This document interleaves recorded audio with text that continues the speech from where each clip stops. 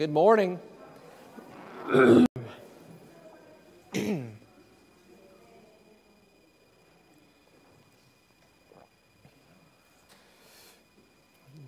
you have a cell phone, if you would at this time, please disable the ringtone. I'll do that with my phone as well.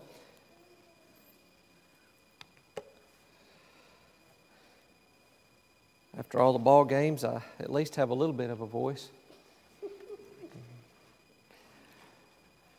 Before we begin, Robert White is going to lead us in a word of prayer. Robert. Our gracious Heavenly Father, we give you thanks for this day and for the many blessings of life that has so richly bestowed upon us. The opportunity we have this morning to assemble and study another portion of divine and holy will. Heavenly Father, we pray that our worship today will be in accordance to thy will and acceptable in thy sight. Heavenly Father, we ask thy blessings upon the congregation here and each and every member that makes up the congregation, those that are sick and unable to be with us, we ask thy blessings to be continued upon them. May the things being done to those just be those things that will bring them back to much wanted health and place in life. Forgive us where we fail thee. In Christ's name we pray. Amen. 1 Corinthians chapter 1 and verse 10, we read, "Now I beseech you, brethren, by the name of our Lord Jesus Christ, that ye all speak the same things, and that there be no divisions among you, but that ye be perfectly joined together in the same mind and in the same judgment."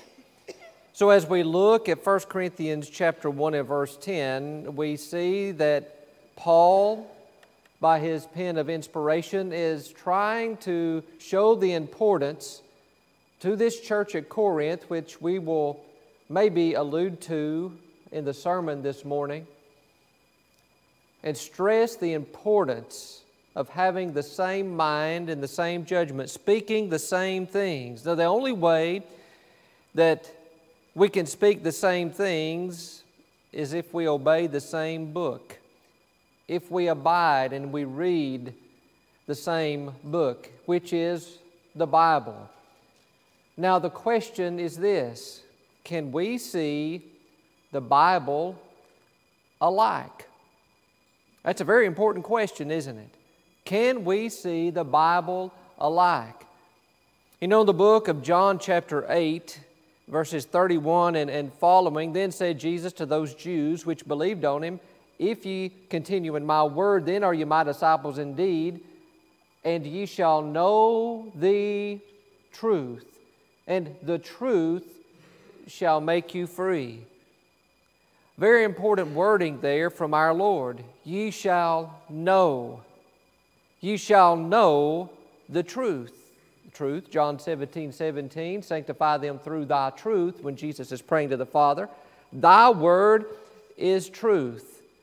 When we think about this, can we understand the Bible alike? Well, we can know the Bible, and we can know what truth is. As we think about this, some say, no, there's absolutely, positively no way that we can see the Bible alike. What's the excuse for all of these different kinds of religions that we see around us? You know, you don't have to drive very far either way to see different buildings with names on the outside.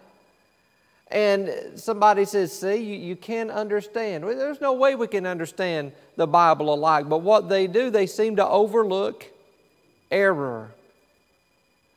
And so they just make up one excuse after another, and they don't even try. Now, we'll get to those in just a little while.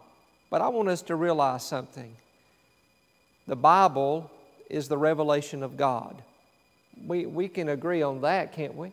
Somebody says, well, we can't understand the Bible alike, but those that say that, some of them, at least some of them, even admit, well, I believe that the Bible is the revelation of God. Is it? Yes, it is.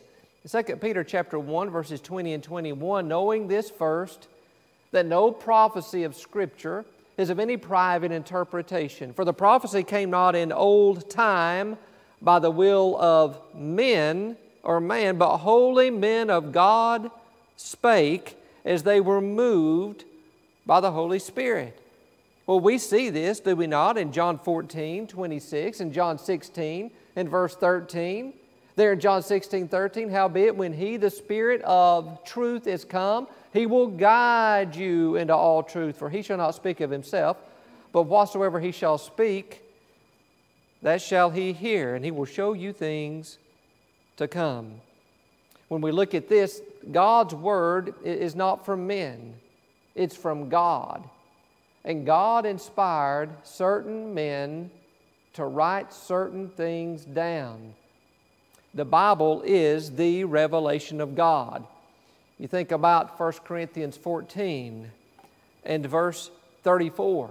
If any man think himself to be a prophet or spiritual, now listen very carefully to what Paul says, let him acknowledge the things that I write unto you are the commandments of the Lord. Somebody says, I have a problem with some of the things that Paul was saying. And I've actually had someone tell me that before. Here's what they did. They came into the church building and they said, I have a problem with Paul. I said, you do? He said, yes. I said, what's your problem with Paul? He said, he had a problem with women. I said, Paul did? He said, yes, Paul did. I said, can you show me where? And he tried. And he even tried in 1 Corinthians chapter 14. But I said, you didn't go far enough into 1 Corinthians chapter 14. Because you see, if you go just a little bit further down, what you're going to take note is something very important that Paul says. And I asked him, I said, are you a spiritual person? He said, yes. I'm a spirit. Are you deeply religious? Yes. You better acknowledge something. You had better acknowledge that what Paul said and what Paul wrote were the commandments of who? God. When somebody says, I have a problem with Paul, it's kind of like, and we'll get to this a little bit later, 1 Samuel chapter 8. We'll get to that this morning, okay, in our worship service, in the sermon. But when you look at 1 Samuel chapter 8, they wanted a king. God said, they don't have a problem with you, Samuel. Who did they have a problem with? God. You see, when we open God's Word and we try to study with people and someone has a problem, their problem is not with you. Their problem is not with me. Deep down inside, their problem is really with the Word of God. And in essence, it is really with God then, right? So as we look, if any man think himself to be a prophet or spiritual, let him acknowledge that the things that I write unto you are the commandments of the Lord. So revelation is from God. So we see that it's inspired. We see that even the things that Paul wrote are commandments of the Lord. 2 Timothy 3, 16 and 17, Paul, in writing to a young man by the name of Timothy, and by the way, what occupation did Timothy have? What was he?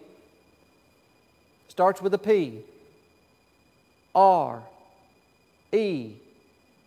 A. He was a preacher. So here's an older preacher, an apostle, writing a younger preacher. Here's what he said. All Scripture. Did he say some Scripture? All. But some people treat it as though that it were not all. Even one very famous televangelist years ago, he said, I'm not a legalist in that I believe that every jot and tittle is inspired of God. This man had a mass of people that would follow him. And he was very famous and very popular in the 50s and 60s and 70s and even early 80s. He would go to football fields and there would be thousands upon thousands of people that were listening to him. And here he is saying, I'm not a legalist in that I believe that every jot and tittle is inspired of God. So this man says that not all of the Bible is inspired. But what does the inspired Word say? All Scripture is given by inspiration of God. Well, I don't like what Paul says. I have a problem with Paul. You better think again and you better acknowledge that the things that he was writing were the commandments of the Lord. Somebody says, well, you know, I just don't like that. Well, you know, you have a problem with God. All Scripture is given by inspiration of God and is profitable for doctrine. What is doctrine?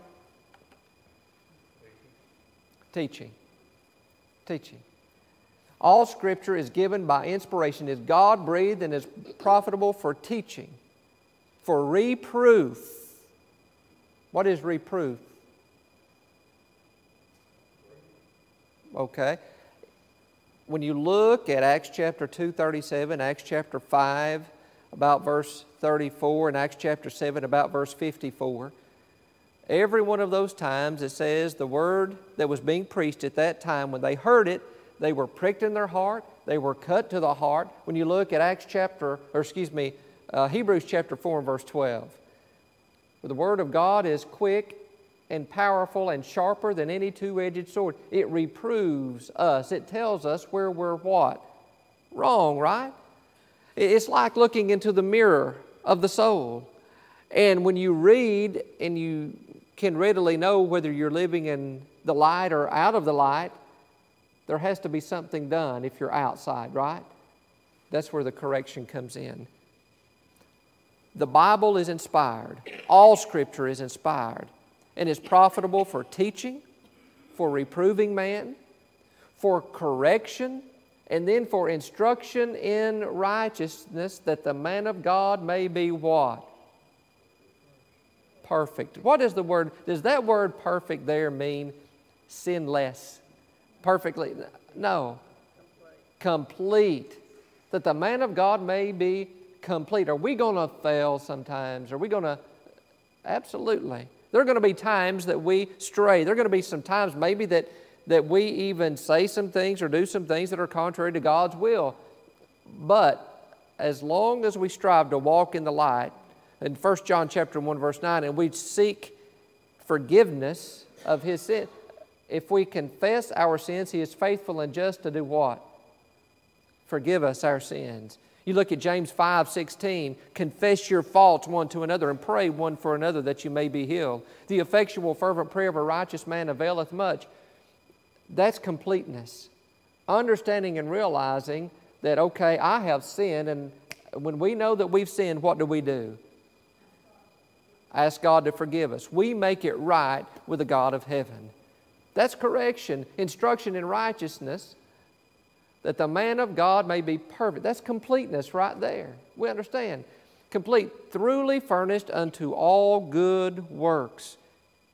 There's no other book on the face of this earth that can do what God's Word can do. James chapter 1 verse 25, what does it do? It saves us. It saves us. The perfect law of what? Liberty. No other book can do that. I remember one book that when Lynn and I, when we bought our house over in Anniston, I went under the house, found some things that I wasn't expecting. Some things I didn't know what it was. They were in boxes. But there was a box under the house filled with different objects, different things. And one of those things was called a Reader's Digest. My grandmother used to get them. My mom and dad used to get them. Just not even as big as this tablet, smaller. Oh, they would get them and I would get them and I would read the stories. Mom would have them earmarked. My grandmother would have them earmarked. And I like to read the jokes in them. And I like, but can the Reader's Digest save you? No. You know, there were other books my grandmother used to get. One is called Reminisce magazine. And she would go through that magazine and she would look for a needle. And she would circle those needles in that. And she would read those articles in that. Can Reminisce save you? Not saying that it's wrong to read these things, but what I'm saying is showing you the importance. These books, and there's no other book that is inspired. But all Scripture is inspired. Now, as we think about revelation and we look in God's Word, we see how revelation comes about. God has spoken to men or by men. Who were the men that God spoke by? You remember from the book of Hebrews, the prophets, right? By prophets, to men, for men. Now, when we think about the revelation of God today, God has spoken by inspiration to the writers of the New Testament, to men, for men. It's there for our benefit. It's there for our doctrine, for our reproof, for our correction, for our instruction in righteousness, that we may be complete, thoroughly furnished unto every good work. But somebody says, well, we can't understand the Bible alike because it is translated inaccurately. Well, that might be the case, in some translations, but when we look how the Bible was passed down, Denny Petrillo has a wonderful series of lessons on how we got the Bible. The Old Testament written in what language? Hebrew. Okay. The New Testament written in what language?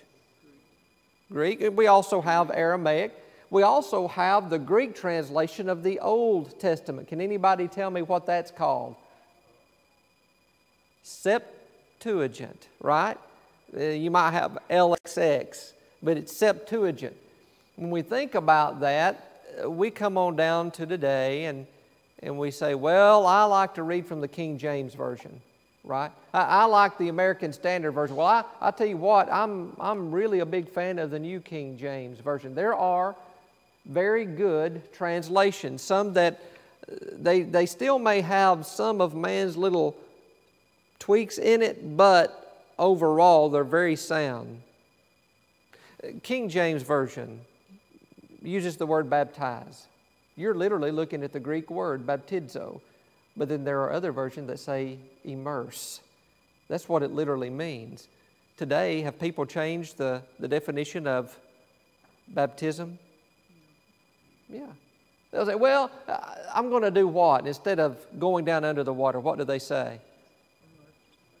I'm going to sprinkle.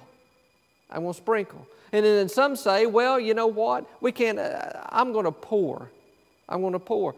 This started back in about 251 A.D., where a man that was sick in the bed could not get out of bed, and so they went to him and they administered what they then began to call clinical baptism. And then it just goes from there. Look where we are today. Somebody says, see, we can't see the Bible alike. We can see the Bible alike. Even in the King James Version, you're looking at the Greek word baptizo. It means to immerse, to plunge, to go under. In some Greek writings, it means the sinking of a ship. Now, when you sink a ship, or it means a burial. When you go to a graveyard, let me ask you a question. When you go to a graveyard, are there arms and noses and stuff sticking up out of the ground? Not supposed to be. Okay, not supposed to be. Because they're buried.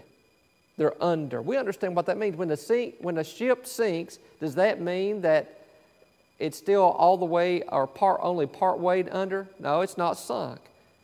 It means that it's under the water. When we think about some versions today, there are some that are very questionable, and I want to warn you about these. The New International Version is one. The Revised Standard Version is another, and today's English version. These have inaccuracies in those. They have doctrinal issues in them that make them very dangerous. And sometimes there are brethren that stand up, and when they read from these different versions like this, they're actually reading man's doctrine that was superimposed into that translation. They've changed it. They've twisted it. In 2 Peter chapter 3:16, they do it to their own destruction. We need to be very careful. But somebody says, yeah, see, we can't understand the Bible alike. There's so many. Well, if you look at the Hebrew and the Greek, namely those two, and you look at very sound and stable versions, there's normally no question at all What's the difference in the King James Version and the New King James Version, for instance? Anybody tell me? What about the word thee and thou and art? And you see, archaic language is taken out, right? For the most part in the New King James Version.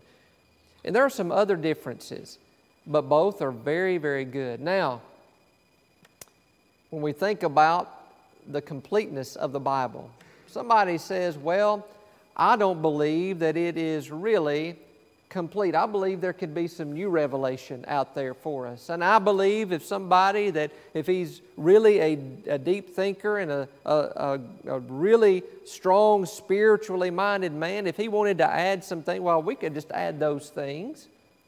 We could add those, and that, I think he would be inspired. No.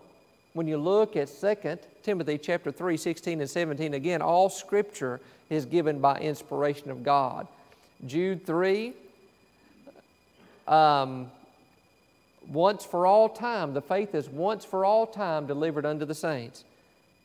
When you look at Jude 3, a matter of fact, it's the faith that was once delivered. In the Greek, it means once for all time. The words the faith mean the system of faith. The New Testament is what's being spoken of here. It is complete. It is understandable. Somebody says, well, I just don't think I can not only can we not understand it alike, you just can't understand the Bible. Listen, man, there's 66 books. 66 books. 39 in the Old, 27 in the New. You think about all of this that was... How can you look and from Genesis all the way to Malachi and then from Matthew to Revelation, how can you say that both are... Because it's not rightly divided when you try to look at the whole thing like that, right? We have to remember to rightly divide the Word of God. Now, as we look at Mark chapter 12 and verse 37, we'll look at it in just a moment. Intelligent men can understand the Bible. The Bible is understandable. Once again, you remember what Jesus said in John 8:32, you shall what the truth? That means it's understandable. We can know it. Well, he says, well, you can't understand it alike. In Mark 12:37, David therefore himself called him Lord. And whence is he then his son? And the common people heard him gladly. Somebody says you have to have a high degree. You have to be a rocket scientist, really. You have to be so intelligent. So your IQ has to be just out the roof in order for you to really understand the Bible. Is that the case? You have to be intelligent, but intelligent man is someone who can read and understand anything. When you look at this, he says, the common people heard him gladly. Somebody give me an illustration of a common people. Just your ordinary person on the street, right? It's the common people. Not just the high-minded people, not just those that were known to be deep thinkers. No, the common person. Me, you. The common people heard him, and when they heard Jesus, they heard him gladly. They understood it. But those that sought knowledge and asked for knowledge, you know what? They really didn't want knowledge. They closed their ears to our Lord. When you look at John 7:17, if any man will do his will, he shall know the doctrine, whether it be of God or whether I speak of myself. Notice the wording here. He didn't say if some men. He said if any man will do his will, he shall know the doctrine. If we are willing to do the commandments of our Lord, to obey our Lord, we're going to be able to understand. We can read and understand surely what we have to do in order to be saved and what we have to do to stay saved and go to heaven. When we think about Romans 15:4, for whatsoever things were written aforetime were written for our what? Okay? Were written for our learning. that we, through patience and comfort of the Scriptures, might have hope. Those things that we read about in the Old Testament were written for our learning. Well, if we can't learn, but we can. We can know. We can understand. God is not the author of what? Confusion, but of peace, as in all churches of the saints. God's not going to give us a book and say, read it, study it, obey it, and then be up in heaven laughing, thinking they'll never understand this. I've made it so confusing to them, I'm just going to sit back and I'm going to watch. That's not the God that we serve. That's not the God of heaven. The God of heaven He has given us a book that we can understand alike, and we can understand alike and edify one another and help one another get to heaven. Honest man can understand the Bible. John 8:32, Jesus said once again to know the truth. But let me ask you a question. Is truth the same today as it was 2,000 years ago? Yes. One of my teachers at the Chattanooga School of Preaching years ago, we were talking, and he said, Keith, the beautiful thing about truth, even after thousands of years, truth never what? Never changes. What it meant then, it means today. It doesn't change. For instance, once again, you think about baptism. It doesn't matter what people try to change about it. But guess what? It means today what it meant 2,000 years ago when it was written down for us. Truth is the same. God expects us to reason. Now, what does reason mean? Okay, you read, you reason, you begin to compare maybe your life to what the Bible says and what you have done to what the Bible says to do. And you begin to reason and you begin to think, and your thought process begins to maybe say, well, have I done this? When I did I do it right? And how do I have to live? Do I really have to live by this? Do I have to change my life to this point? You begin to reason. And one thing about reasoning is, are there consequences to our actions? There are consequences. That's one of the first things oftentimes that children find out. There are consequences to your actions.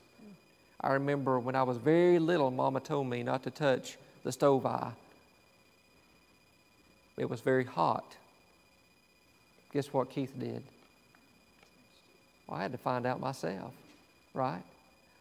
Mama told me, and she told me that if I did something, this would happen. But I did it anyway. I remember she had some tube, it was called Full, and it was silver, that's all I remember. And she put that on my burnt hand, and I mean, it burned it good. And then I was a teenager. And she said, I don't want you to run anymore across the street. Well, guess what Keith did? I ran across the street, broke my arm. I ended up listening to my mama after a while. But what about to God? You see, God expects us to reason, and reason through, there are consequences to my actions. You know, one day, I'm going to stand before Jesus Christ. I'm going to stand before Jesus. He's the one that was rich. 2 Corinthians 8:9. He was rich.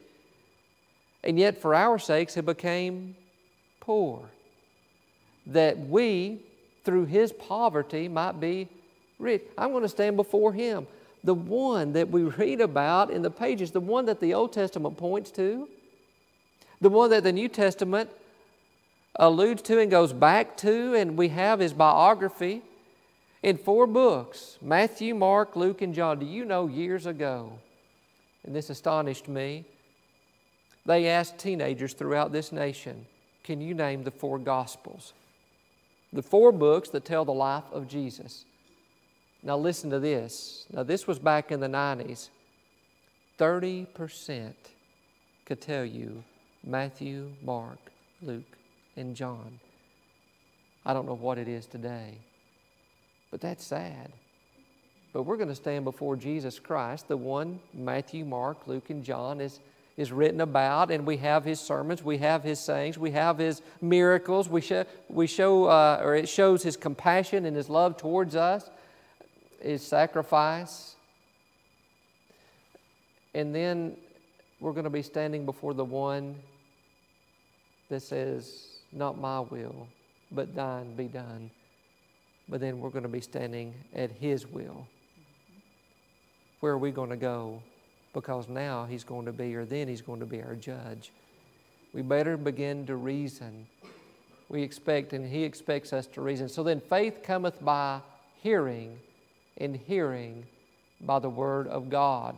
Ephesians 3:4, whereby when you read ye may what? Don't let anybody tell you we cannot understand the Bible. And don't let anyone tell you we can't understand the Bible alike. Because we can. We must, if 1 Corinthians 1:10 is correct, if we're going to speak the same things and have the same minds and same judgments, we must understand the Bible alike. Whereby when you read ye may understand my knowledge in the mystery of Christ. Paul says, these things I'm writing unto you, you can understand these things. And that's how faith comes, by hearing, and hearing by the Word of God. Understand means to comprehend. Now, let me ask you a question. Are there times when we're studying and we're reading God's Word that we come across some very difficult passages? Yes. You know what helps me, and I fought getting a tablet for a long time, but now I'm glad that I have one, because it not only is it large print, but it has a Bible app on it to where I can pull up different versions, like the New King James Version that may word something a little differently, or the American Standard Version, which really goes very closely and is closely aligned to the Hebrew and the Greek. But I can parallel those versions, and sometimes when I come across something that seems to be hard from the King James Version, which that's the version I use, sometimes it makes it so easy. Just because we may not understand something right then, does that mean we're always going to be unable to understand it? The word study. Study to show thyself approved unto God, 2 Timothy 2:15. Guess what that word study means? Diligence. It means diligence. You come across something that's a little difficult, you roll your sleeves up, and you begin to study. You look what comes before it, you look what comes what? After it. That's called context. You may have to have some helps. You may even have to call someone. But maybe you'll be able to understand it before you pillow your head. But Paul says, I've written some things, and you can comprehend those things. You can understand those things. Why do we not all see the Bible alike? Sometimes it's just plain old ignorance. Now, somebody says, well, that's rude. What does the word ignorance mean? Not to know, unlearned, right? Sometimes people don't see the Bible alike because they don't read the what? The Bible. Are people going to agree on religious matters if they don't read the Bible? No. No. We have not studied. It says we are commanded to study, though, when you look at 2 Timothy 2:15. So sometimes it's ignorance. Sometimes, I better hurry up, it's prejudice. Sometimes there's a preconceived idea in somebody's mind. I know that's where you go, that's what y'all believe, but that's not what Mom and Dad said. That's not what my grandmother and grandfather have said. That's not what I've been taught since I've been raised up, and you're not going to tell me any different. They have a preconceived idea in their mind, the way things ought to be, and unwilling to change. They have their mind made up before they even look at the evidence. They have man A, man B, and man C. They may all have different religious backgrounds, and they'll say, see, we can't, but we can. We can understand the Bible alike. Even these men could have. If any man speak, let him speak as the oracles of God, 1 Peter chapter 4 and verse 11. What about foolish reasoning? Foolish reasoning sometimes is a reason why people don't see the Bible alike. And here's their train of thought. Here's what's called a syllogism. If A is right, okay, well, B says A is right. Therefore, C is the conclusion. If there is a disagreement, then no one is right, okay? If there's a disagreement between two people who say they love God, then nobody's right. There is a disagreement, okay? There's a disagreement. Therefore, no one can be right. Well, who in the world and who in their right mind would say such a thing? Now, let me ask you a question. Could both be wrong? Could one be right? And could one be wrong? But here's the important thing. What is always, or who is always right? God. God is. That must be the standard by which we reason. The standard is God's Word. Both could be wrong. One could be right if he's in alignment with God's Word. If we don't know everything about the Bible, then we don't know anything. Well, that's pretty good reasoning, right? If we don't know everything, friends, I don't know everything. There are other preachers that do not know everything. We continue to study. We continue to learn. You continue to study. You continue to learn. But there are some people that reason this.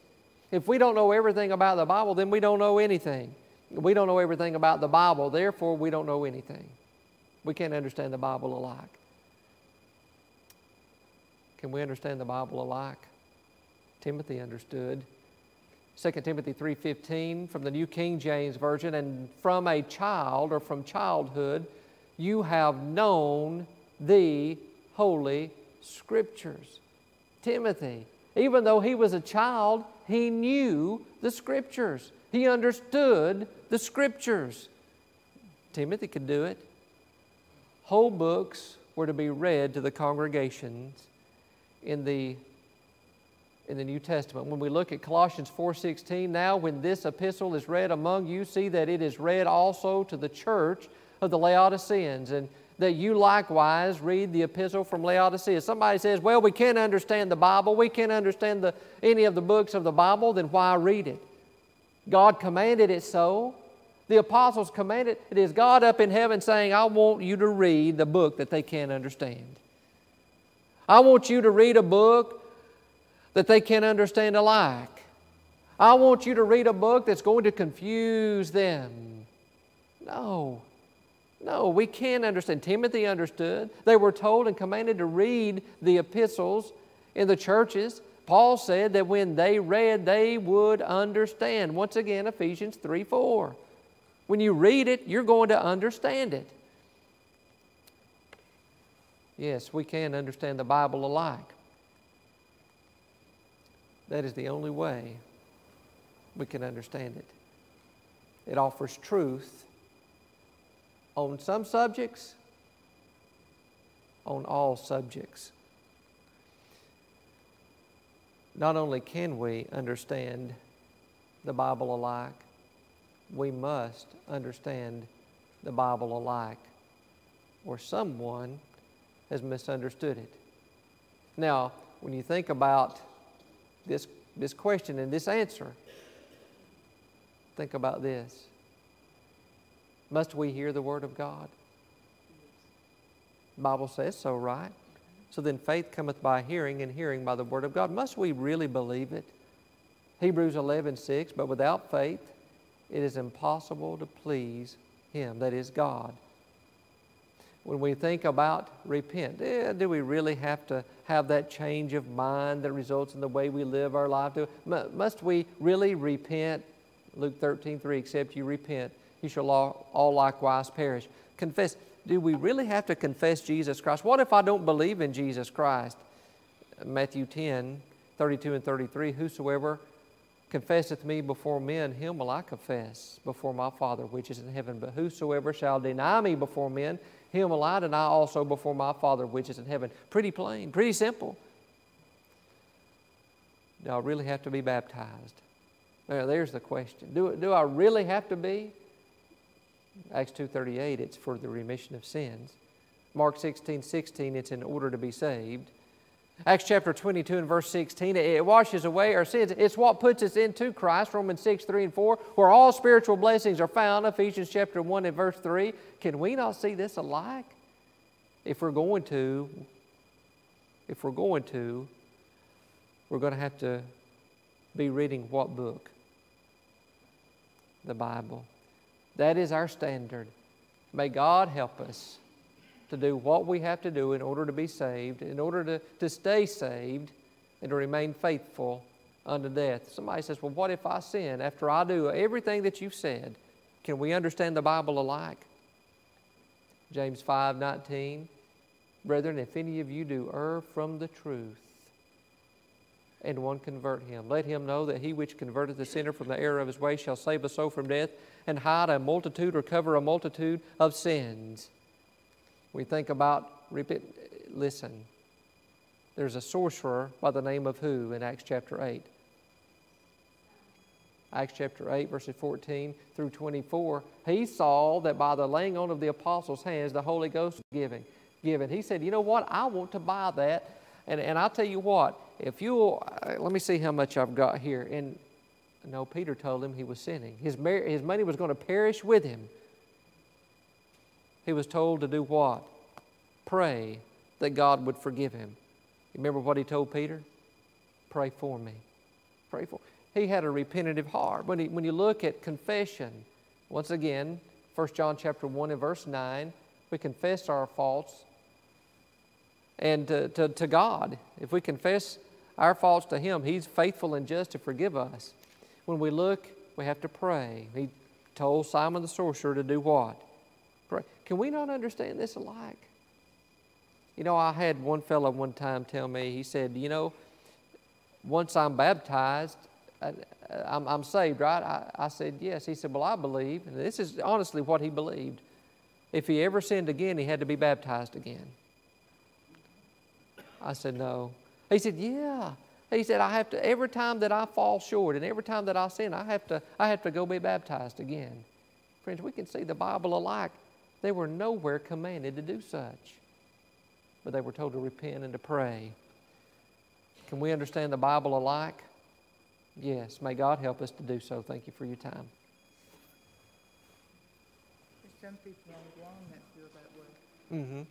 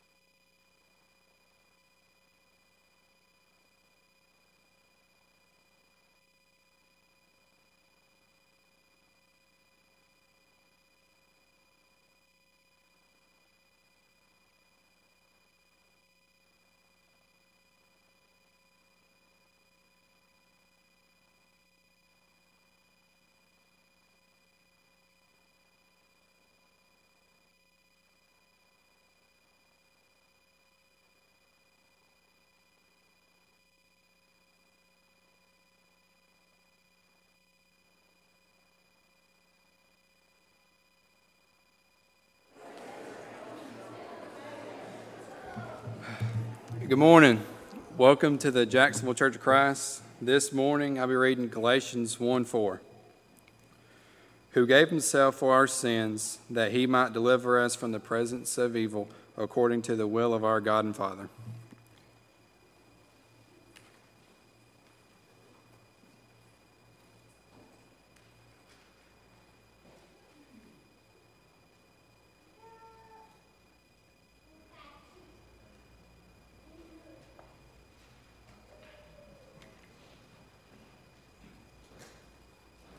Let's begin our singing by singing, Lord, we come before thee now.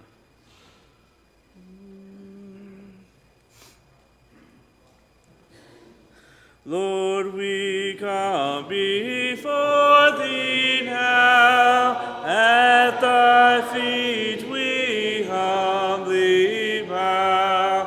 Oh, do not us to disdain, shall we seek thee, Lord, in vain? Shall we seek thee, Lord, in vain? Lord, on thee our souls depend, in compassion now descend.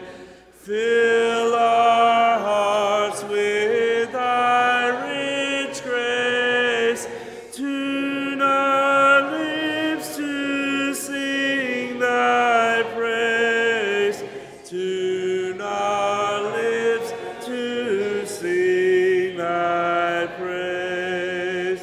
Grant that all may seek and find thee, a God supremely kind. Heal the sick, the captive free. Let us all rejoice in thee. Let us all rejoice in thee.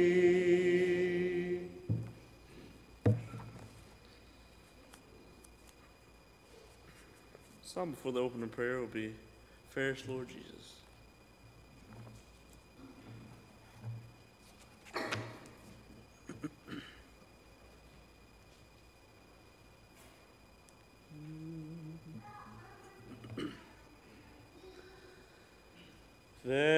Fairest Lord Jesus, ruler of all nature, O thou of God and man the Son, thee will I cherish,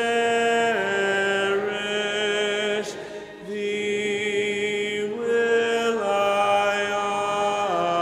honor, thou my soul's glory, joy, and crown. Fair is the sunshine, fairer still the moonlight, and all the twinkling starry host. Jesus shines brighter, Jesus shines purer than all the angels have can boast.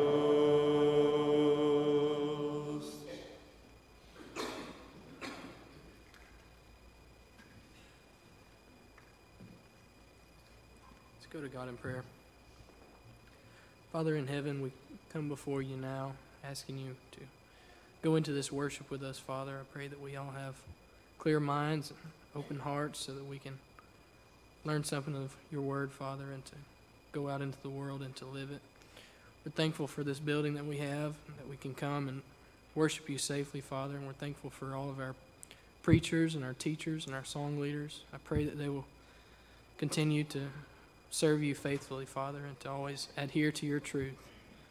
Father, most of all, we're thankful for your Son, Jesus Christ, who died on the cross for us. And pray for all these things in his name. Amen.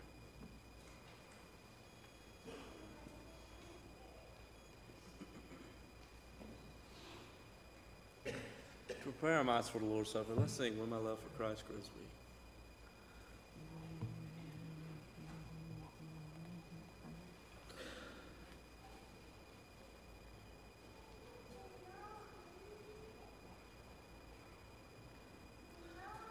When my love to Christ grows weak, when for deeper faith I seek, then in thought I go to thee, garden of Gethsemane. When my love for man grows weak, when for stronger faith I seek, hill of Calvary I go, to thy scenes of fear and woe. There behold his agony, suffered on the bitter tree. See his anguish, see his faith, love triumphant, still in death. Then to life I turn again, learning all the worth of pain, learning all the might that lies in a full self-sacrifice.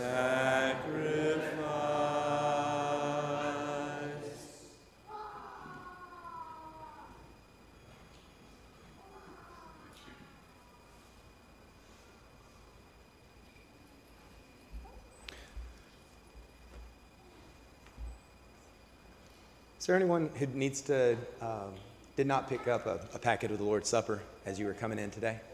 If you will, just raise your hand and I'll bring you one.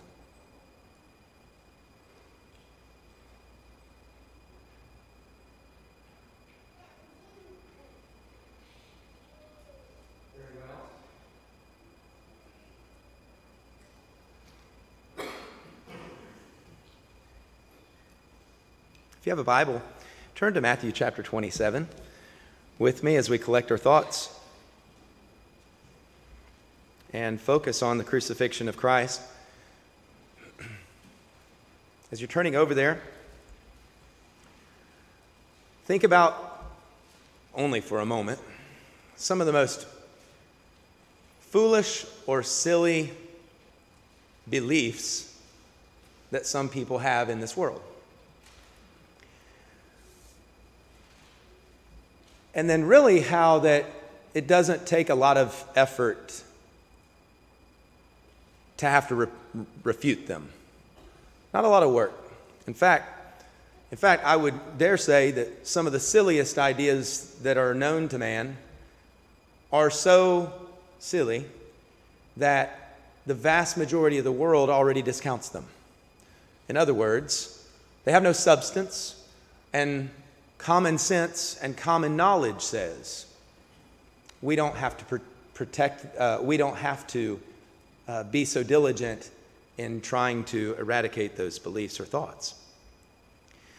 It's really the serious beliefs that that people begin to have the greatest concerns about. The ones that have a founding, the ones that have a good foundation, the ones that seem to have truth in them, that people will have the most concern about if they disagree with those beliefs. When you look at Matthew chapter 27, I see that with regard to the Christ, Jesus. And it says in verse 62, on the next day, which followed the day of preparation, the chief priests and Pharisees gathered together to Pilate, saying, Sir, we remember, while he was still alive, how that deceiver, Jesus, said, After 3 days I will rise. Therefore, command that the tomb be made secure until the third day, lest his disciples come by night and steal him away and say to the people, He has risen from the dead. So the last deception will be worse than the first. Pilate said to them, You have a guard. Go your way. Make it as secure as you know how. So they went and made the tomb secure, sealing the stone and setting the guard. This was a pretty serious belief. This was something so concerning to people who were afraid of losing power that they had to set the greatest guard, military command as possible, to have a presence around the tomb of Jesus the Christ. We're familiar with this, and there's plenty of really good lessons we've heard about that empty tomb and how that is significant to reinforcing our faith in Jesus and knowing that He exists and knowing in the resurrection of Christ. That's not my purpose. But I want us to think about for just a second how that today, the powers in the world, and Ephesians chapter 1 kind of references the powers that be in the world, they're college professors, they're high school teachers, they're the directors and producers of Nickelodeon, Disney. They produce movies that our children watch without us in the room. They're influences in all kinds of ways, music and books and literature. The powers that be in the world are guarding the tomb still. They don't want us to have access to Jesus. And they're doing their best. But we can take note of the resurrected Jesus today in the same way that He would be raised from the dead, as we would read of it in chapter 28, just as then. The guard couldn't do anything about it. God's power is greater. And today, we've got to keep ourselves focused every first day of the week on the cross of Christ as a reminder of no matter what powers in this world are trying to keep us and our children and our friends and our neighbors away from Jesus, the guard can't keep us away. And certainly, while it does successfully pull people away from Christ in some amount, they can't affect God, and they can't affect God's power. He's the one we serve, and He's the one who raised Him. Today, as we reflect on the cross and our lives and our condition and this fellowship we have in Christ, let's remember the one we save, the one we serve, are not the people guarding Jesus and trying to keep us away from Him, but the one we serve is the one who raised Him from the dead. If you will, let's bow our heads in prayer. Father, we're so grateful that there is nothing that can separate us from the love of Christ. We're so thankful, Father, that no matter how much a world wants to oppose our Savior, that even that opposition, Father, is even greater testimony of His reality, of His existence, not only on this earth, but His existence in a resurrected form for 40 days appearing to people, even 500 all at once on one occasion, and that His reality continues in heaven today on the right hand of you on high and seated over the kingdom. Father, we're thankful for life we can have in Jesus' name. We're thankful for this emblem, which is representative of His flesh, that He was willing to give up His life physically on this earth for the sake of our spiritual life, now and forever. We pray that we'll take this in a way that pleases you. It's in your Son's name we pray, amen.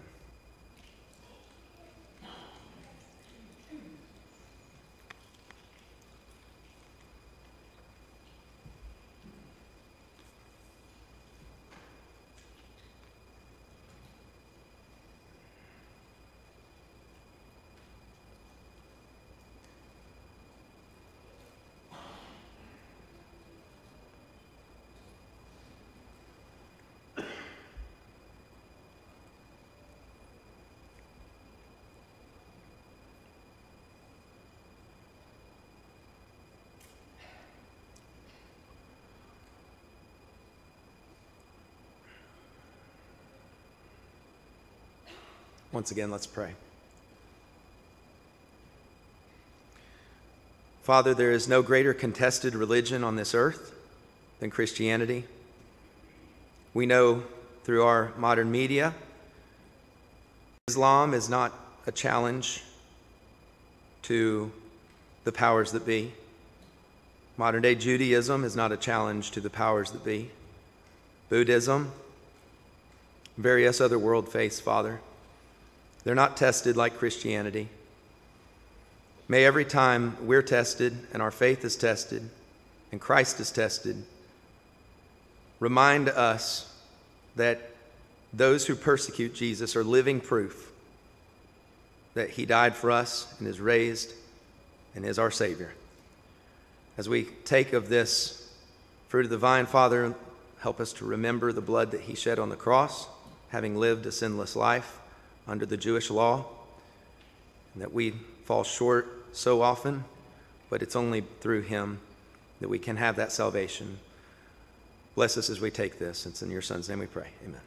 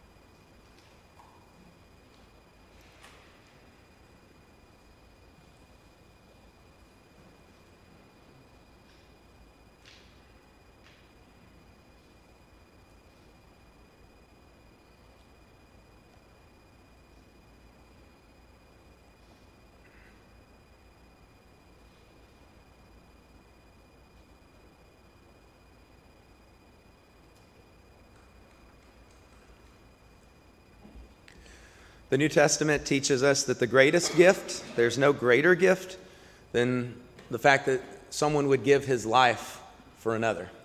No greater gift than that. We can't outdo the gift that Jesus is to us by God the Father, John 3:16. A great gift that we can give is our lives to Jesus. Becoming a Christian is that first step as a measure of a gift to God. But throughout our lives, we also need to continue to give spiritually, and we also need to give as he's commanded for the sake of the influence of the gospel and the expansion of his kingdom, and that is a gift of finance. It's a gift as we've been prospered, we give back to God for the furtherance of the gospel and the work of the local church. 1 Corinthians 16, 1 and 2. Let's give thanks for this additional part of our worship today. Father, we're grateful for life, breath, and all things that you give us. We're thankful for jobs that allow us to be able to have an income. We're thankful for the various means by which we can earn or obtain money through gifts and retirement and salary and so forth. Father, we're grateful for the fact that we live in a place where we live an abundantly rich life in comparison to the world. Let us never take that for granted, but instead return it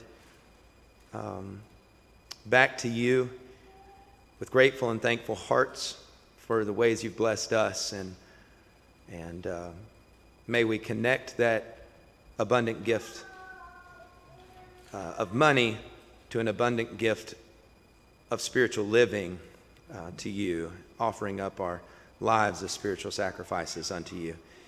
We're thankful, Father, for your blessings, and we pray that you will accept our gift back today. It's in your Son's name we pray. Amen.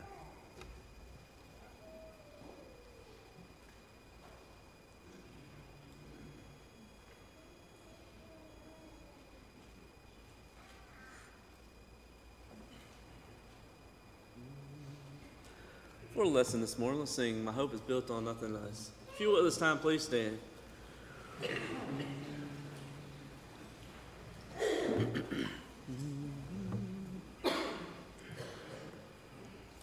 My hope is built on nothing less than Jesus' blood and righteousness. I dare not trust the sweetest frame, but wholly lean on Jesus' name. On Christ the solid rock I stand, all other ground is sinking sand. All other ground is sinking sand.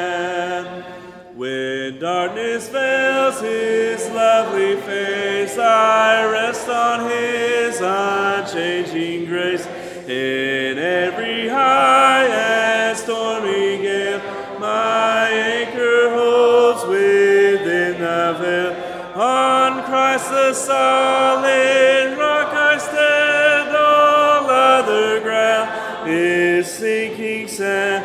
All other ground is sinking sand.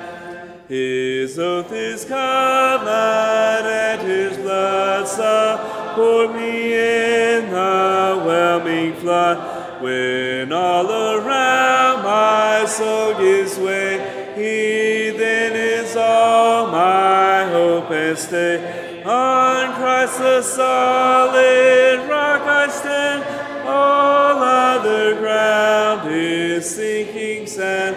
All other ground is sinking sand. You may be seated.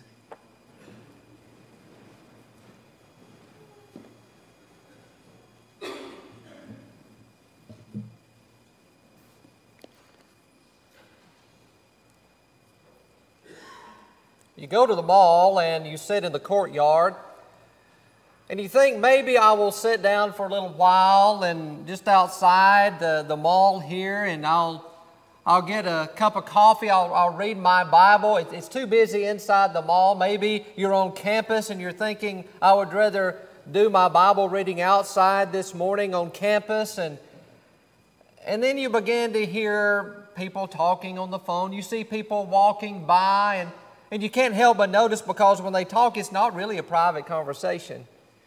You hear them talking about things. It may be that you hear them talking about some things that they're going to do, and maybe you realize and you know that the things that they're going to do is contrary to God's will, and it tugs at you.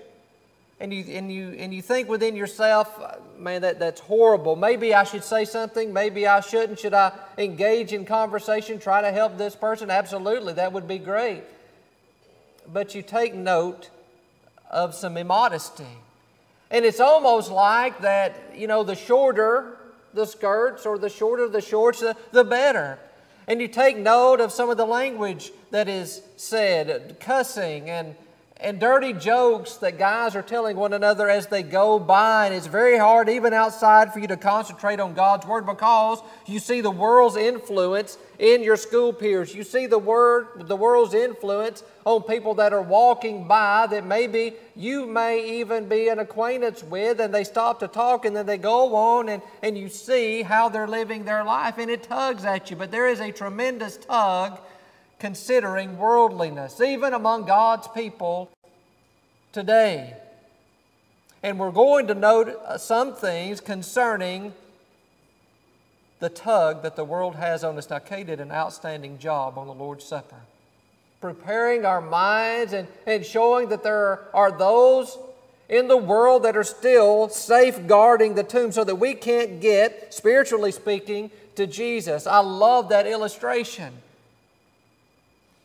That's what this present evil world is trying to hide from us and keep us from, is remaining faithful.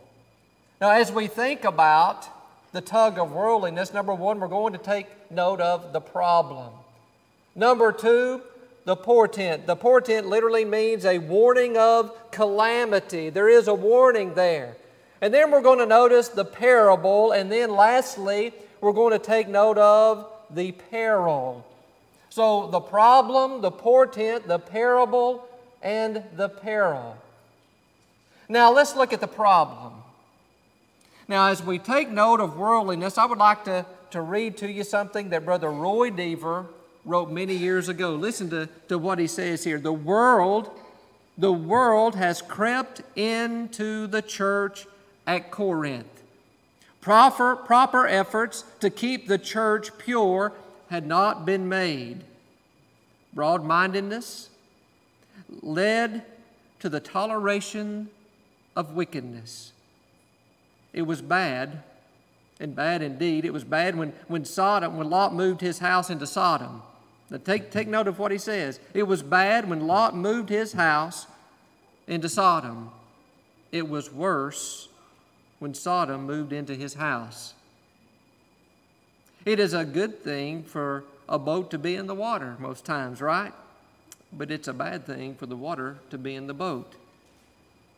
It was good for the church to be at Corinth, but it was bad. It was bad for Corinth to be in the church. God in former days had a temple for His people. Now He has a people for His temple. Now we may see that God will help us not to be fashioned according to this world, but to be transformed by the renewing of our mind. There's a problem. Now think about what he's saying. He said, listen, when you think about Lot, it was bad. It was bad indeed. And he couldn't see what was going to happen. He couldn't foresee the calamity that was going to come upon him because of the sin of that city. Remember, he was one that we read about in the pages of the New Testament, that he was vexed in his soul when he saw and he heard the things that were going on there. So here he is now. He's made his decision. I am going to look at both, and you know what? I'm going to take Sodom. It was bad when he moved into Sodom, but it was worse when Sodom moved into his house. It's good that the church was at Corinth. The Corinth needed a shining light. But it was bad when Corinth came into the church. You'll see that at the end of the lesson. As we think about the problem, there is a problem of worldliness even among God's people today. And this is nothing new. There was a problem of worldly-minded people and worldliness even among God's people in the pages of the Old Testament. In the book of 1 Samuel chapter 8, beginning with verse 1, and it came to pass when Samuel was old that he made his sons judges over Israel. Now the name of the firstborn was Joel, and the name of the second was Abiah. They were judges in Beersheba. And his sons walked not in his ways, but turned aside after lucre. Now the word lucre there in the King James, here's what it means: unjust gain or profit. And his sons walked not in his ways, but turned aside after unjust gain, and took bribes, and perverted judgment. What had happened among God's people? Here were judges. God set up this system with judges. And so here is Samuel. He made his sons judges over Israel. And what had happened? The world had gotten in to God's people. The worldliness that was in these two men, everyone saw. Now somebody says, well, what did they do? Surely they had some kind of an idea how to stop this and how to get rid of it. Surely. When you keep reading, I want you to take note just how worse things got.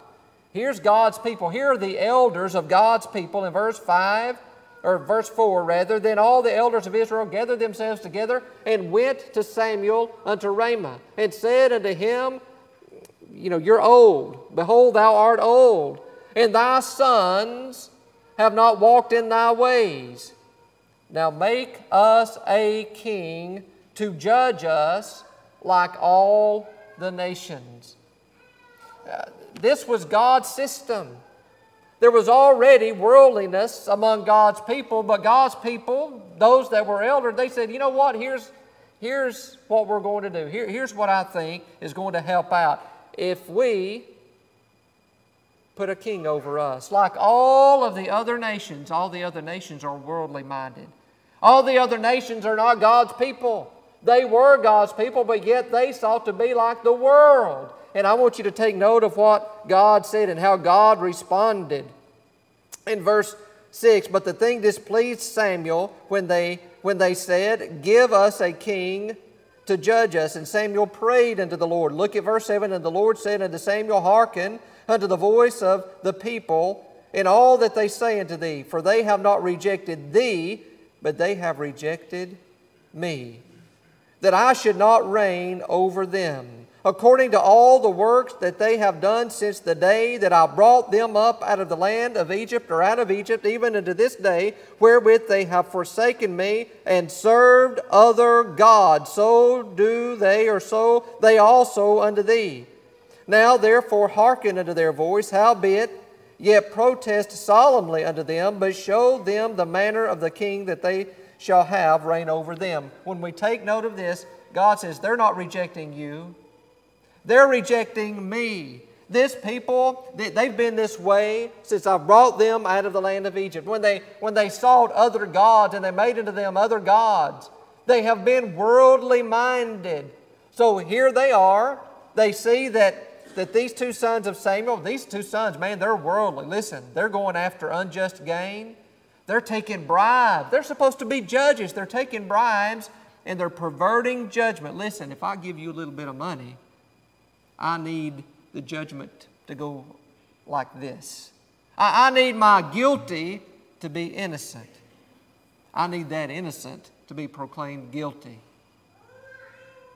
Perverted judgment. Worldliness. So what was their recommendation? We want to be like the other nation. Moral worldliness. God wasn't happy with that. God wasn't happy with that at all. There was a problem even among God's people in the Old Testament concerning worldliness. This is just one example.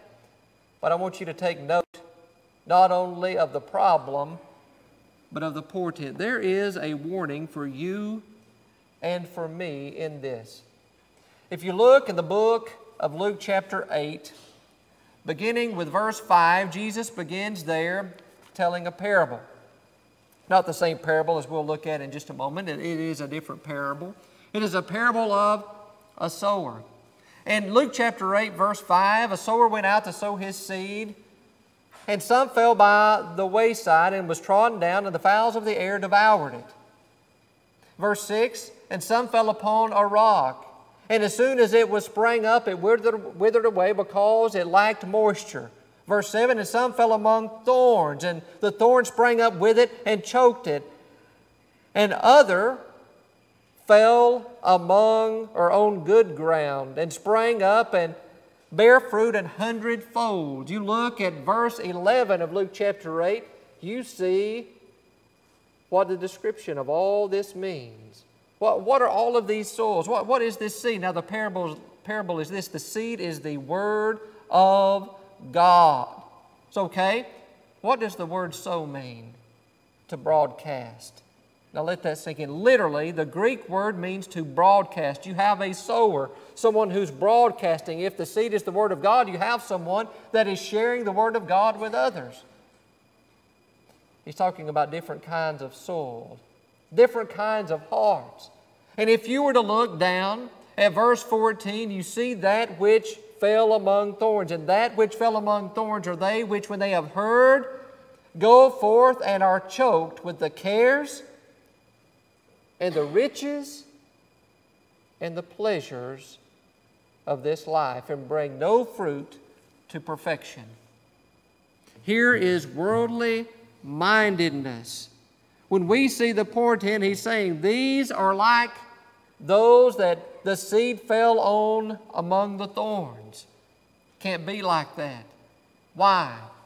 There are so many brethren that allow the riches and the pleasures of this life to overtake them. And yet when we look how clear it is in 2 Peter chapter 2 and verse 20, somebody says, well, you can't lose your salvation.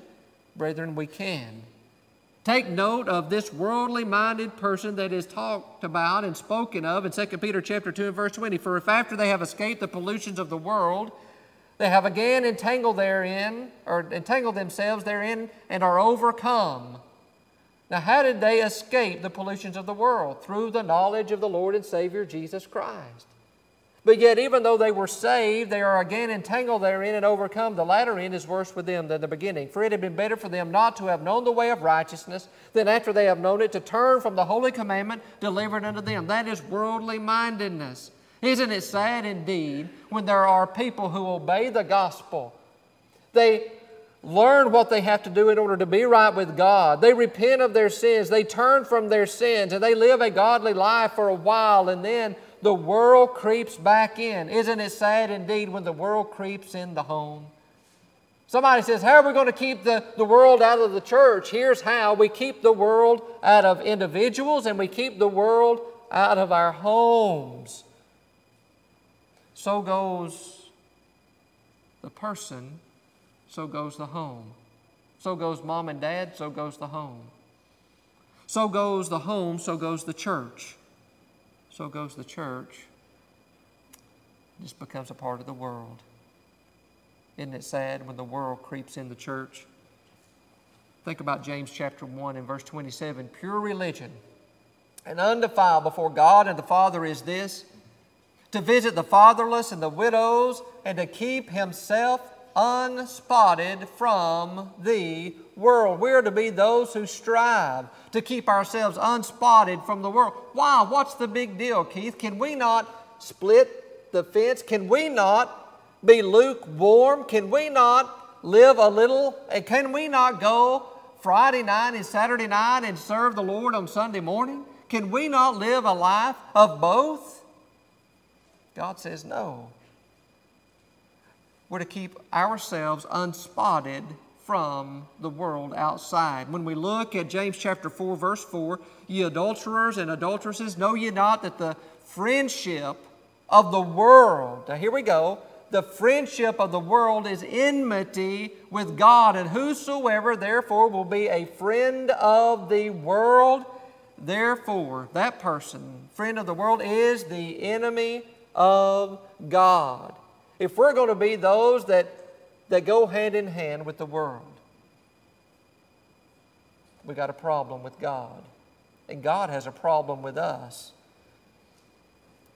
There was a parent that I read an article about, cannot remember who the person was that wrote the article, but the parent wrote the article and said that their child had come home on break and said, I have a friend I would like for you to meet. Met the friend. The friend was living in the world, was homosexual. And here's what they said after they left. And I know where your mind's going. The child was a homosexual. Here's what they said. They've invited me to be a part of their wedding.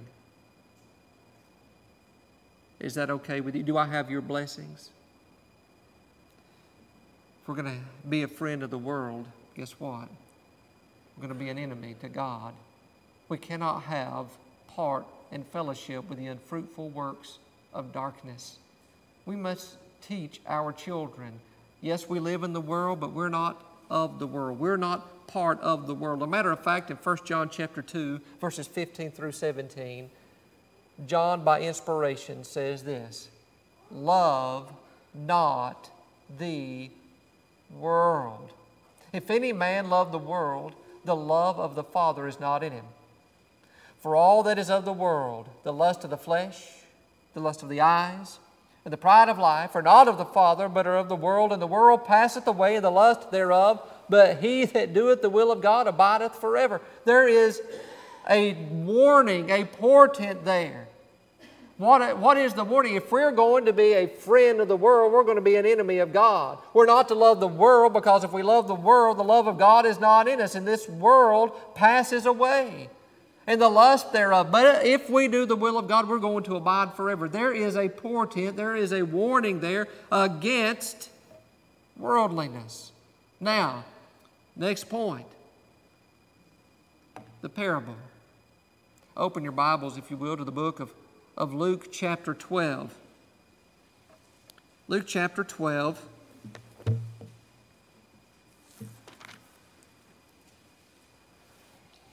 In Luke chapter 12, beginning with I'll tell you what, I'm going to go back to verse 13. instead of looking at the parable first, I want you to see what comes before the parable. And one of the company said unto him, Master, speak to my brother that he divide the inheritance with me. So here's a person of the company that was there, and he goes to Jesus and he says, hey, you need to talk to my brother, okay? We have an inheritance.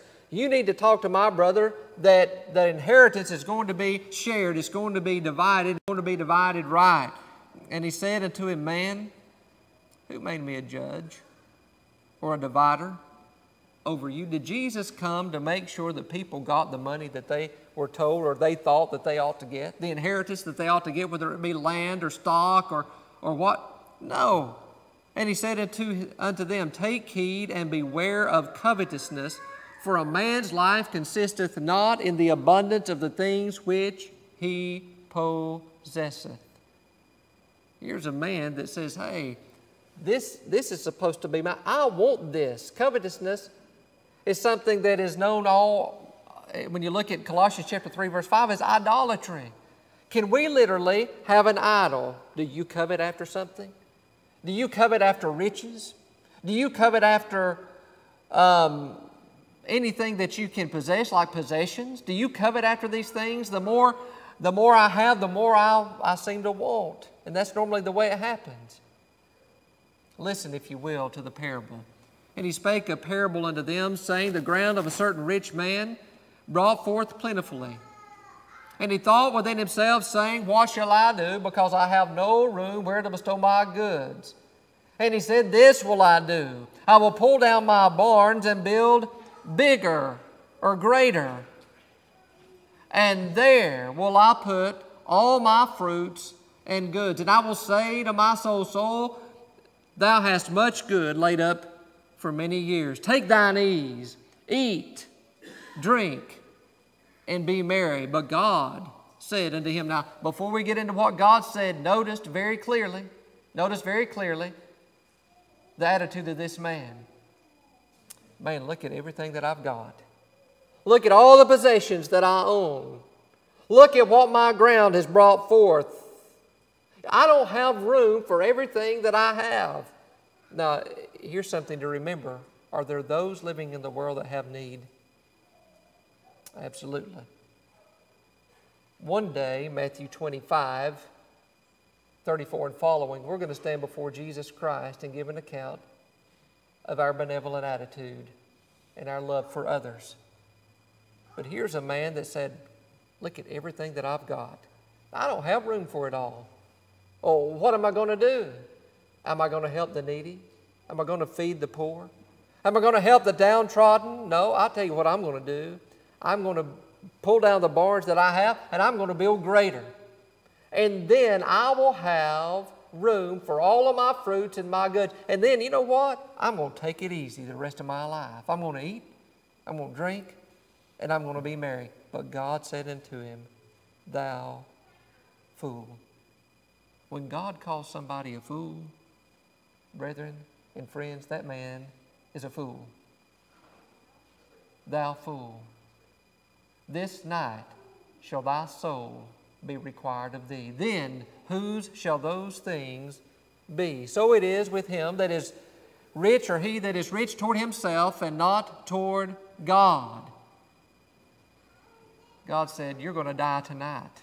You think you're going to take it easy the rest of your life? No, your soul is going to be required of thee tonight. Then everything that you've got is going to be passed down. You know, I have been to several estate sales. I didn't really know when I was a teenager what an estate sale was. I would see it in the paper, the estate sale. I would see signs on the road, estate sale. And so I decided I love to go to yard sales and flea market. I decided one Saturday morning, there's an estate sale. I'm going to go. I want to see what an estate sale is. You know, I know what real estate is, so it must belong to somebody. These must be something. It was possessions. What I went in and found astonished me. Pictures. Pictures for sale. Family pictures. Family heirlooms for sale. Bibles for sale. Everything was for sale. The children didn't want any of it. Didn't want any of it. You see, the thing about it is, one day, everything that you have, when you pass from this life to the next, is going to go to someone else. Someone else is going to, and if you live until the earth is destroyed by the Lord, 2 Peter chapter 3 and verse 10, it's all going to be burned up. Why have the attitude, I'm going to pull down my barns and build greater? Why have the attitude, I'm not happy, I'm going to continue to get and get and get and never give? You know, what's astonishing about the Dead Sea, if you take note of the Dead Sea, you have Mount Hermon, which is just northeast of the Sea of Galilee. The snow melts on Mount Hermon. It trickles down, that water does, into Lake Hula. Then it trickles down from Lake Hula to the Sea of Galilee, a pear-shaped body of water that you're very, very familiar with probably, especially if you're in the Wednesday night class going through the book of Matthew. But from the Sea of Galilee going down to the Dead Sea, there is the Jordan River, but then it hits the Dead Sea. Now think about where the water begins, and there are several rivers that run in to some of these other bodies of water.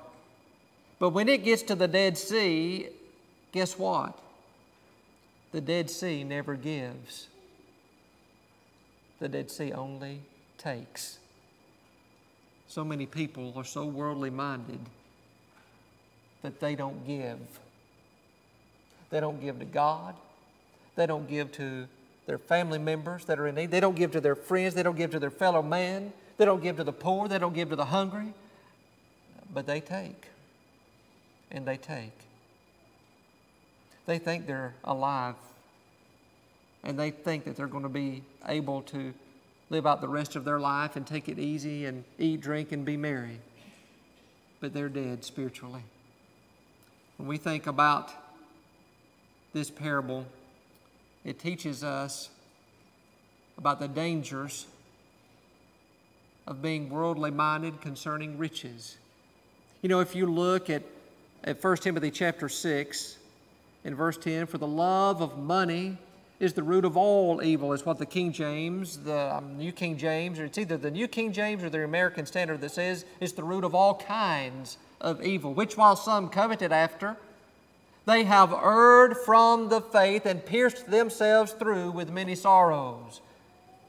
There's danger ahead. If you're going to be worldly minded and you're going to be that type of individual that thinks about gain, gain, gain, what can I get, and only about yourself, worldly minded, and you think about these riches, guess what? You've pierced yourselves through. You mean a person can actually lose their soul? Let me ask you a question. Do you remember Judas? Judas was one of the 12 that the Father gave to the Son. You remember that there was a time when there was a lady that brought an alabaster box full of ointment, and she broke that, and there was one there that complained. And he said this could have been sold and the money given to the poor. And he didn't say that because he cared for the poor. He said that because he was a thief and he had charge over the treasury of the Lord. He had the love of money. Here's a man that was with the Lord day in and day out. And because worldly mindedness crept in, he became lost. In the book of Matthew 6, verse 19, lay ye not up for yourselves treasures upon earth, where moth and rust doth corrupt, and where thieves break through and steal. What's interesting about this passage today, we would say, break in. But when this was written, the houses were made out of clay, and they would have one door, sometimes a window, but the rest of it would be clay brick and mud brick. And when thieves broke in someone's house, they didn't break in, they literally broke through the house. Lay not up for yourselves treasures upon earth, where moth and rust doth corrupt, and where thieves break through and steal, but rather lay up for yourselves treasures in heaven, where neither moth nor rust doth corrupt, and where thieves do not break through nor steal. For where your treasure is, there will your heart be also. And then we look at verse 24 of Matthew chapter 6. No man can serve two masters, for either he will hate the one and love the other, or else he will hold to the one and despise the other. You cannot serve God and mammon. Mammon, Chaldean word, means riches. We can't serve two masters. We can't serve riches. We can't be worldly minded in one hand and be godly in the other. They don't go hand in hand. If we're going to be a friend of the world, we're going to be an enemy of God. And lastly, we see the peril. If you open your Bibles to go right along with this in the book of Mark chapter 10, beginning with verse 17. Mark chapter 10, verse 17. And when he was gone forth into the way, there came one running and kneeled to him and asked him, Good master, what shall I do that I may inherit eternal life? And Jesus said unto him, Why callest thou me good? There is none good but one, that is God. Thou knowest the commandments. Do not commit adultery, do not kill, do not steal, do not bear false witness, defraud not, honor thy father and thy mother. And here, listen very carefully to what the man said. And he answered and said unto him, Master, all these have I observed from my youth. Now, what Jesus says next is where the rubber meets the road. You see, worldly mindedness had crept in to this man's life. Then Jesus, beholding him, loved him, and said unto him, One thing thou lackest. Don't think Jesus doesn't know. One thing thou lackest. Go thy way, sell whatsoever thou hast, and give to the poor, and thou shalt have treasure in heaven, and come, take up the cross, and follow me. And he was sad at that saying, and went away grieved, for he had great possessions. Now, we read nothing else concerning this man. As to whether maybe he came to his senses, I do not know. But we don't read it if he does. What we read is that he went away. He went away grieved. He loved his possessions, and he had more admiration for them than he did the Lord. Now, when we think about Colossians 4:14, Philemon verse 24, and also 2 Timothy chapter 4 and verse 10, a man by the name of Demas is mentioned. In Colossians 4:14 and Philemon verse 24, he's mentioned favorably. But in 2 Timothy chapter 4 and verse 10, listen very carefully to how Paul describes Demas. For Demas hath forsaken me, having loved this present world. Demas, the one who was spoken of there with Luke in Colossians 4:14, in the Greek, the one that was spoken of in Philemon verse 24, favorably. Now when we come to 2 Timothy chapter 4 and verse 10, this same Demas, he's forsook the Lord. He's forsaken an inspired apostle. And when you do that, you forsake God. For Demas hath forsaken me, and here's the problem. Having loved this present world, he became worldly minded. Now, I want us to think about some things. As we think about our lives and worldly mindedness, there's some things we need to watch for.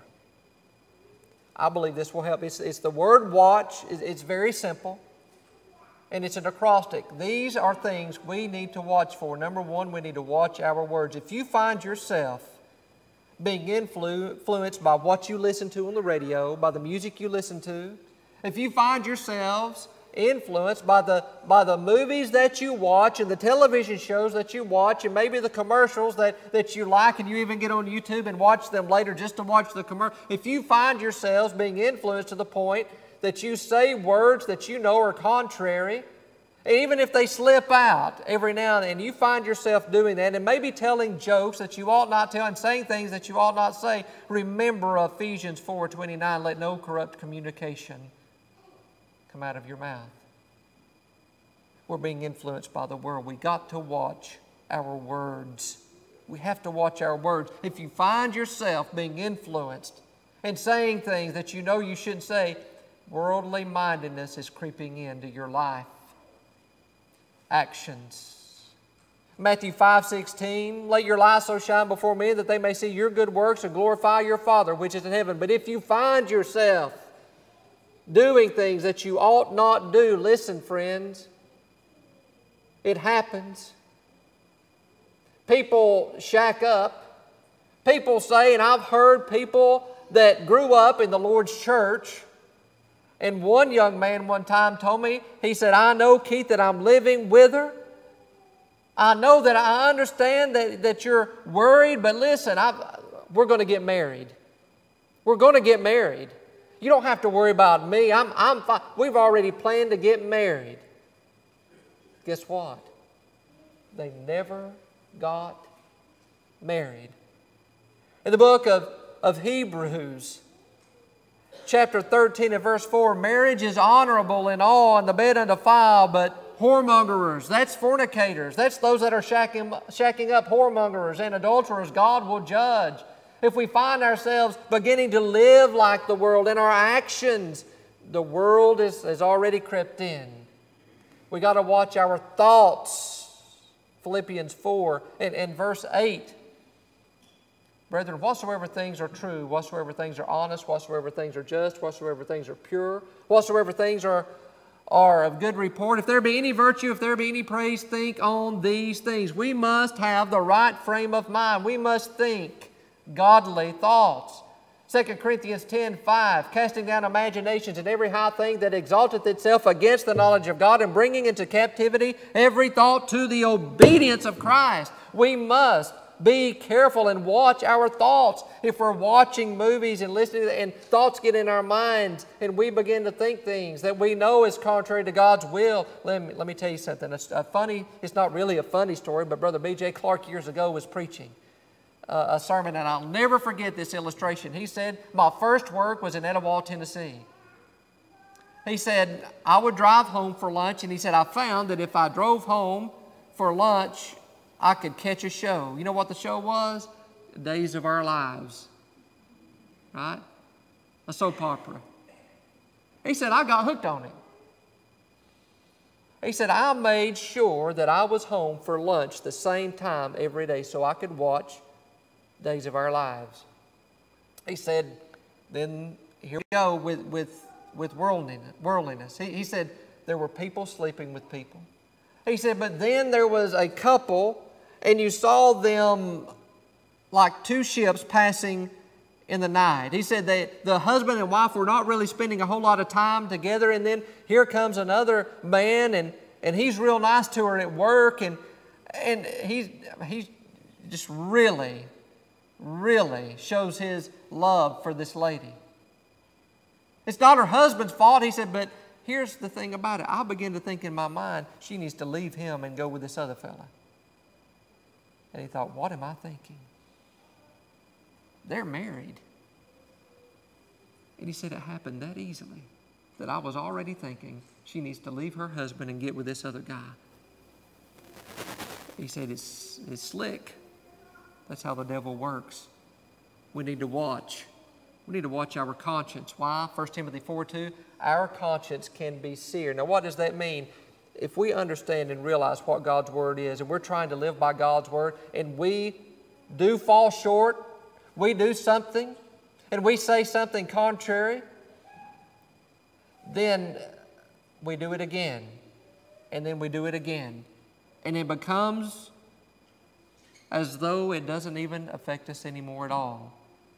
The first time we did it, we maybe came forward with tears and repented because we knew that we had brought shame and reproach on the Lord and His church and His people, and we were ashamed of ourselves. But now, you know what? I don't have a problem with it anymore. Better watch our conscience. Make sure it is in alignment with God's Word or heart. Mark 12:30. Thou shalt love the Lord thy God with all thy heart, with all thy soul, with all thy mind, and with all thy strength. Can worldliness creep in not only into our lives, but the church? I told you we would end with Corinth, 1 Corinthians chapter 5 and verse 1. It is reported commonly that there is fornication among you. This is the church at Corinth. These are Christians. And Paul says, listen, it is a common thing for it to be reported that there is fornication among you. And such fornication as is not so much as named among the Gentiles, that one should have his father's wife. Here's their reaction.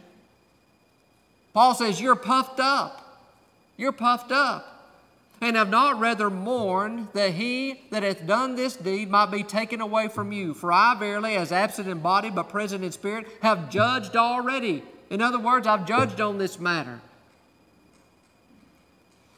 as though I were present concerning him that hath done this deed. In the name of the Lord Jesus Christ, when ye are gathered together in my spirit, in the power of the Lord Jesus Christ, to separate, to put away that one, and you do it for the saving of his soul. The world had crept in. Has the world crept into your life? We need to watch our words, our actions, our thoughts, our conscience, and our hearts. I would like to end with this. Marshall Clement Curfeys, M.C. Curfeys, a man that was born in 1856 and died in 1931. He was a sound gospel preacher. Now, listen to this. This man died in 1931. I don't know when he wrote this. It may have been near the end of his life or while he was in his prime preaching the Word. But here's what he says. He said, it was difficult to tell where the church ended and where the world began. Where the world began. And it was hard to see where the world began and the church ended. You couldn't tell because the world had crept in to the church. I wonder what he would think about the church today. Many congregations, the world has crept in. We don't need it to creep into our lives. It may be that you're here. I want you to remember the passage that was written by the Apostle Paul and read in your hearing by Jacob just a moment ago. Galatians 1:4. Who, speaking of Jesus, who gave himself for our sins that he might deliver us from this present evil world. Jesus died for us so that we could have the forgiveness of our sins, that we might be delivered from this present evil world by the will of God and our Father. Have you been delivered? Have you been saved from your sins? Have you been washed? Acts chapter 22 and verse 16. It may be that you're here this morning and you're in the world. You've been in the world. You've never come out of the world yet. You're not a Christian. Somebody says, well, what do I have to do in order to become a child of God? You just simply do what Jesus says to do. That's simple. Jesus says in John 8:24 to believe. Jesus says in Luke chapter 13, verses 3 and 5 to repent. Jesus says in Matthew 10:32 and 33 to confess. And then Jesus Christ says to be baptized. In Mark chapter 16, verse 16. It may be that you're here and you already obeyed the gospel many years ago, but you have allowed worldliness to creep into your life. You've allowed worldliness to creep into your home, and you have allowed worldliness to separate you from the God that loves you, the Savior that died for you, and the Holy Ghost that seeks to guide you through the written Word. Don't you think it's time that you come forward and come back to God while together we stand and we sing?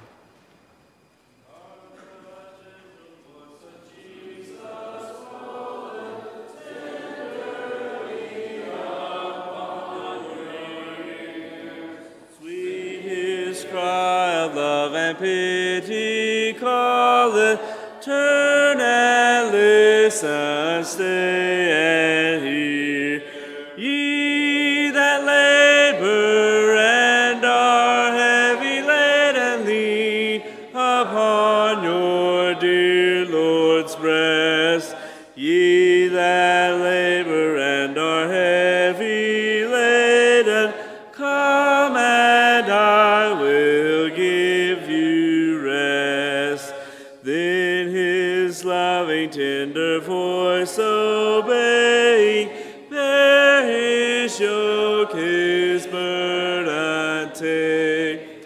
Find the yoke, his hand is on you laying, light and easy for his sake. Ye that labor and are heavy laden, lean upon your dear Lord's breast. Ye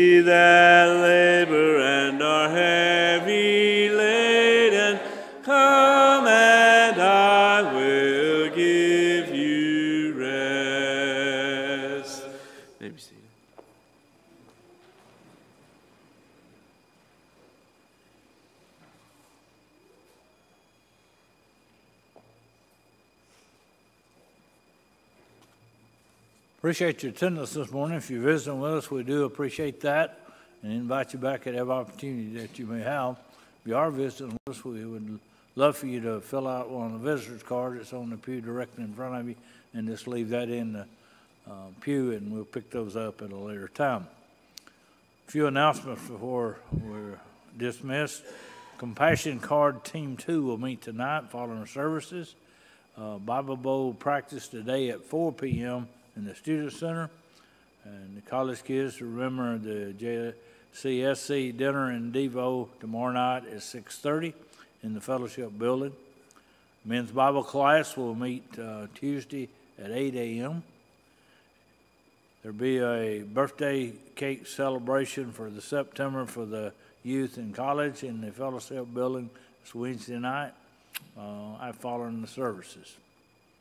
The denominational doctrine class will continue Thursday at 6 p.m. in the Fellowship Building. I extend our sympathy to Franklin and Chris King in the passing of their son, Frank King. Visitation is today at K.L. Brown's funeral home from 2 to 3 p.m.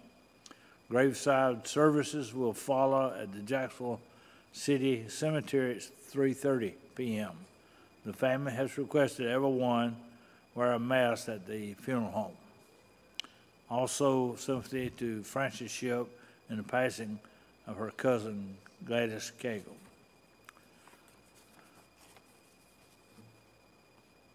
Announcement on the adopted student. If you are a member here that are signed up to adopted students and you have not picked up your adopted student sheets from RJ, please see him and pick those up today. And also, we're in need of additional adopted parents to take on some of the students. So keep that in mind. If you have not signed up, see RJ about that. And we got plenty of college kids that go around. If you have not already done so, pick up a bulletin out front. There's many listed in there as being sick in our sick list. Continue to remember them in our prayers. That's all the announcements we have.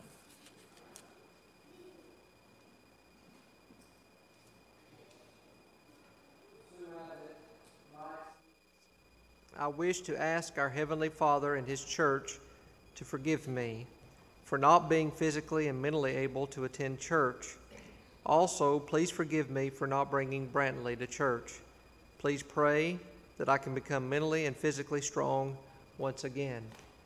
I'm going to ask Daniel Beck in the closing prayer if he will make mention of Sue and bring her name before the Father's throne during the closing prayer.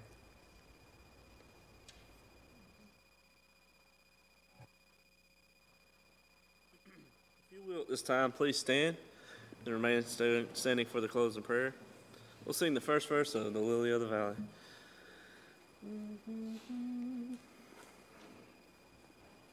I have found a friend in Jesus, He's everything to me. He's the fairest of 10,000 to my soul.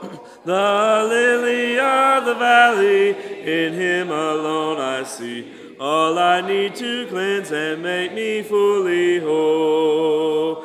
In sorrow He's my comfort, in trouble He's my stay. He tells me every care on Him to roll. He's the lily of the valley, the bright and morning star.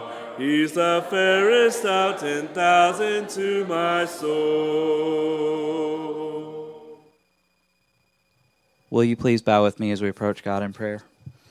Heavenly Father, You are glorious beyond measure, and please never let us to forget that. Please help us to focus on the place that You would have us to have in this world and in Your kingdom. Please help us to focus on the opportunities we have to grow and to mature, to be more like Jesus, and to be a better influence on this world. Please help us not to let the world influence us and warp us and turn us into something that You don't want us to be.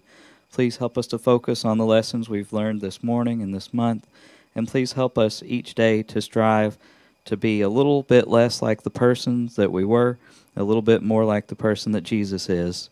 Father, please help us to continue to be in good health so that we can be here to encourage each other and to study from your word. Father, please especially take care of Sue, who has been struggling.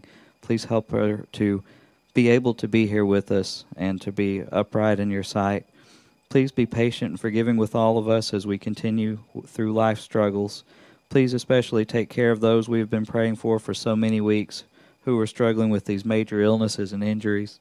Father, we have so many we've been praying for who are struggling with cancer, with COVID, and with all manner of ailments. We know that they want to be here among your people and that it's just been too hard for them. Please help them to be made whole. And please help all of us to be whole in a spiritual sense. Please help us to reflect on the words that we've learned here today, the lessons from your word. And please help us to apply it to our lives so that we can encourage the people around us to do the best that they can to be living in line with your word and your will. In Jesus' name we pray. Amen.